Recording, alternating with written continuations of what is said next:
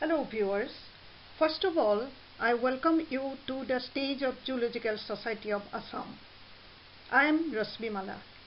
This lecture is prepared for BSc student.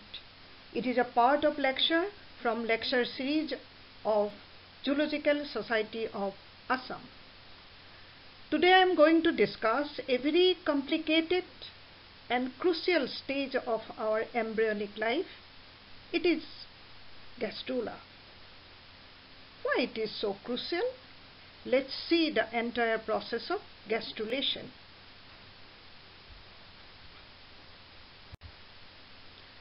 Now, the content of the topic comprises gastrulation defined, that is the definition of the gastrulation, importance of gastrulation, morphogenetic movements, two types of morphogenetic movements, epiboly, emboly, different types of emboly, and at last I summarize the major events during gastrulation.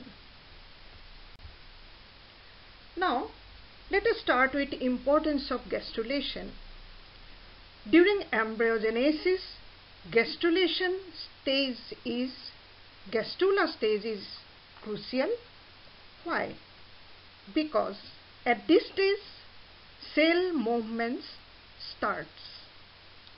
The cells of the embryo move and take their appropriate position inside the developing embryo. As a result of cell movements, three distinct germ layers are formed. Each germ layer will later differentiate into different tissues and organ systems. All these events takes place during gastrulation are of irreversible nature. Here I have to add another importance of gastrulation. It is that the stage before gastrulation is blastula stage, where the developing cells, what we call blastomeres, are pluripotent stem cells having tremendous capacity of self-differentiation and self-renewal. It means they have the potency to form each type of body cells. Today, lots of experiments are going on with these stem cells, leading to the discovery of regenerative medicines, regenerative therapy to treat the diseases like Parkinson's, that is very common today, Alzheimer, spinal cord injury, diabetes, stroke, etc. Therefore, during gastrulation, monitoring of movements of blastomeres towards their future destination is of immense importance so far as stem cell research is concerned. Now, in this slide, see the stem cells which is extracted from blastula, and ultimately it forms different organ system like liver, kidney, nerve cells, blood cells, muscles, bones, etc. Now, before we go through the discussion of gastrulation, let us discuss the successive stages of a fertilized egg. After fertilization, the egg undergoes a series of mitotic cell division, what is called cleavage, and enter in morula stage, that is many cell stage. Next to this, cells so formed are arranged on the periphery to form a ball-like structure, what is called blastula. Cells of the blastula is called blastomeres, and central fluid-filled cavity so formed is called blastocyst. Here you see in the figure the many cell stage morula, and then cells are arranged on the periphery to form a blastula with outer blastoderm layer and inner blastocell fluid-filled cavity. Now we proceed to gastrulation. Before that, here is a mammalian blastula, what is called blastocyst. Here, this is a clear picture. It is shown here, that is a fluid-filled cavity blastocele, then a blastoderm layer, and due to rapid mitotic cell division, there are a group of inner cell masses formed. This is the successive stages of a fertilized egg. After fertilization, it is zygote, then zygote transformed into a morula, and then it is a blastula with a blastocele cavity, then it transformed to a gastrula, and at the end of gastrulation, we obtain 3 germ layers: ectoderm, mesoderm, and endoderm. Now we proceed to gastrulation. What is gastrulation?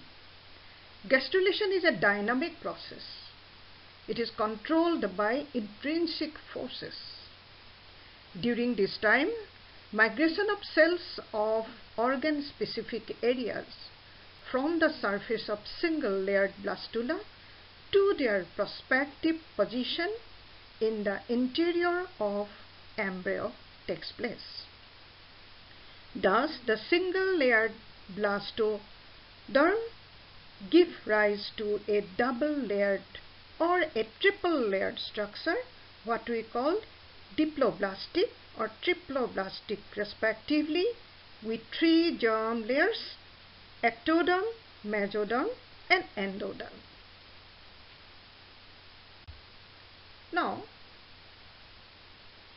let us discuss about the movements of the cell, what is called morphogenetic movements.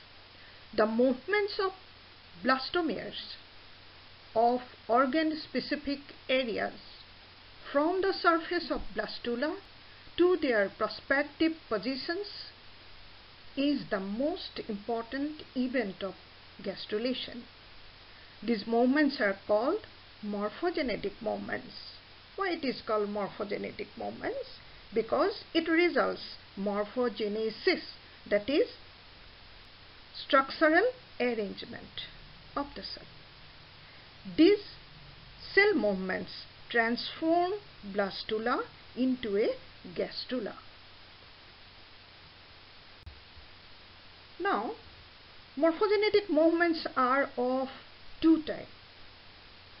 One is epibolic morphogenetic movements, what we call shortly epibolic. Number 2, embolic morphogenetic movements, shortly it is emboli. Now let us start with epiboli. Epibolic movements occur only on the prospective ectodermal blastomeres. Okay, it is restricted only to the prospective ectodermal blastomeres. These cells have inherent property of flattening and expanding in the anterior, posterior, and lateral directions on the surface of embryo. As a result, entire gastrula is gradually covered over by ectoderm. Here in the figure, you see epiboli is going on and cell become flattened, and it spread gradually all over the outer layer of the developing embryo. This is epiboli. Then emboli. It refers to the movement of cells from the surface of blastula to the interior of the embryo. That means embolic movements are concerned with the inward migration of prospective mesodermal and endodermal blastomeres from the surface of blastula. It extended along anterior-posterior axis. Now, what is the difference between epiboli and emboli? I repeat, the epiboli, in epiboli, cells spread over the embryo and form prospective ectoderm, while in emboli, cells move interior to the embryo to form prospective mesoderm and endoderm. This is the difference between these two types of movement. Now, the pattern or what we call mechanism of embolic morphogenetic movements are different in different animals. Here I describe only some common types of embolic movements. These are invagination, involution, ingression, delamination, concrescence. Now we discuss one by one. First, it is invagination. Invagination is the best means of embolic morphogenetic movement. It is found in Amphioxus, most of the amphibia and birds. It is the infolding of a layer of external sheet of cells, prospective endodermal cells, towards the blastocell. As a result, a new cavity appears, what is called archenteron. Archenteron is the fusor gut of the animal. The mouth of the cavity is called blastopore. Here, for your knowledge, I mention one thing, that in case of deuterostomes group of animal, it becomes fusor anus, while in protostomes it becomes fusor mouth. In the figure, you see invagination is going on. As a result, the original blastocell, it becomes shrink, and a new cavity, archenteron, is formed. This is invagination. Next to this, number 2, involution.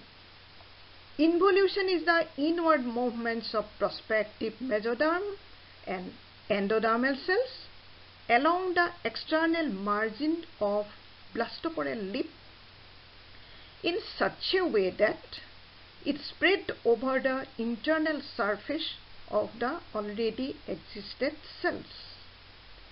It occurs in moderately telolysital eggs. As it is shown in the figure, yellow colored cells, they move to the interior and lie just below the existing layer of cell. It is involution. Then ingression. Ingression is more interesting and dramatic. It is the process in which a group of cells situated at different parts of blastula ingress into the blastocellic cavity and arrange themselves into distinct layers of mesoderm and endoderm. It occurs in higher group of mammals, reptiles and birds. Here in the figure A, you see pink color cell. Originally they are scattered here and there, but now they group together and enter in the cavity. In the figure B, blue color cell, they also scattered here and there, but now they come out towards the cavity. This is ingression. Then delamination. In this process, mass separation of one group of cells from other groups occur. Here, not a single cell, a group of cells. They separated out from other group. This is delamination. In mammals, separated cells arrange themselves below the trophoblast to form a layer, what is called hypoblast. Here, blastopore is not formed. Another best example of delamination are found in teleost fish, where the endoderm, mesoderm and notochordal cells are separated in this process. This is delamination. Then the last one is concrescence, the movement of sun masses towards each other from two bilaterally situated areas. It is something different.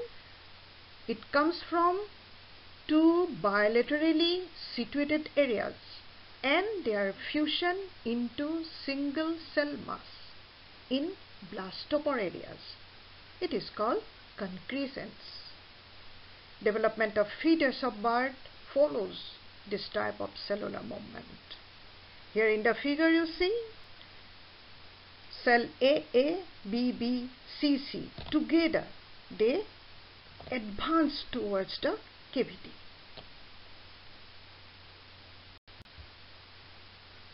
Then I want to summarize the major events going on during gastrulation. What is the major events? Three primary germinal layers get differentiated as ectoderm, mesoderm and endoderm. In this stage, nuclei become physically active and synthesis of new kinds of proteins starts. Metabolism is also altered.